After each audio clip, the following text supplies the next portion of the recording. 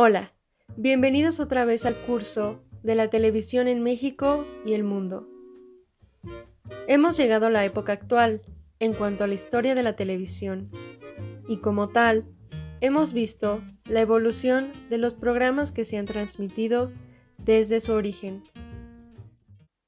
Para hacer un pequeño repaso de lo que hemos visto, se hará referencia al artículo de José Jesús Chirinos, el cual recalca que los expertos han dividido la historia en distintas etapas.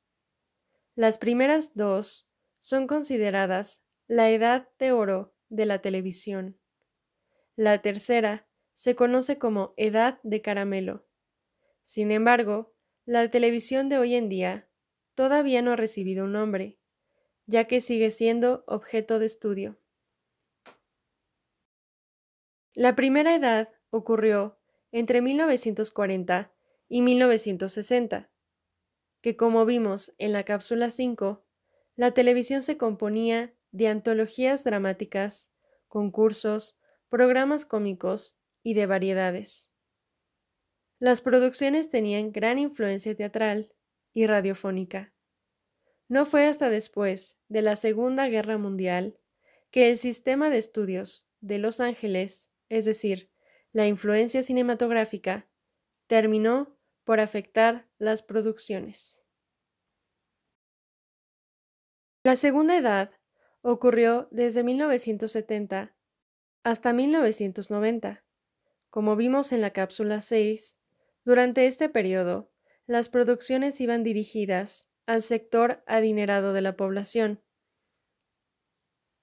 Según la lógica del análisis de audiencia, ellos eran los que estarían dispuestos a pagar los productos que serían anunciados durante la programación, y en teoría eran la población más culta, ya que tenían, al menos, estudios de secundaria y universitarios, así como empleos estables y bien remunerados.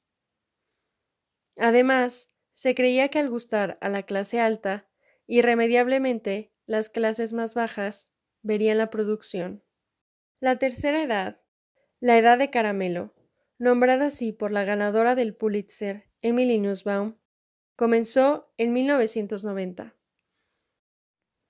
la cual consistía en series que se consumían en forma de maratón, sugestivamente diversas y que permitían la celebración por igual de comedia, melodrama y diversos géneros. Se puede decir que esta etapa la comenzó HBO con su producción de series.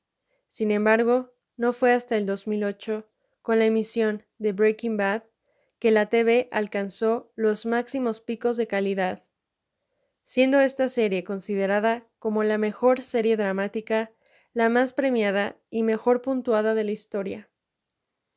Hasta el autor, Stephen King, fue uno de sus más fieles seguidores. La tercera edad se cierra con el final de temporada de esta serie. A partir de este momento, no pasó mucho tiempo para que llegaran los gigantes conocidos como plataforma de streaming, siendo el primero YouTube. Google compró el sitio en 2006, siendo esta su compra más lucrativa. Pero YouTube realmente se hizo conocido por el público en diciembre de 2005, después de que Saturday Night Live transmitiera su primer video corto, llamado Lazy Sunday. Al día siguiente, todo el mundo estaba hablando de ese video. No se reproducía en televisión. La única forma de encontrar el clip era buscándolo en Google. El primer resultado para cada una de estas búsquedas fue un enlace al video en YouTube.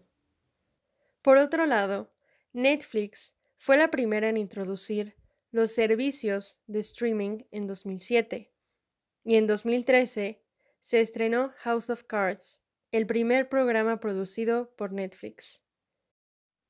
Esta plataforma abrió el camino para que otras empresas también comenzaran a crear sus propios servicios. Esto ha sido todo por hoy. En la siguiente cápsula conoceremos cómo funcionan las plataformas de streaming actualmente y el negocio que gira en torno a ellas.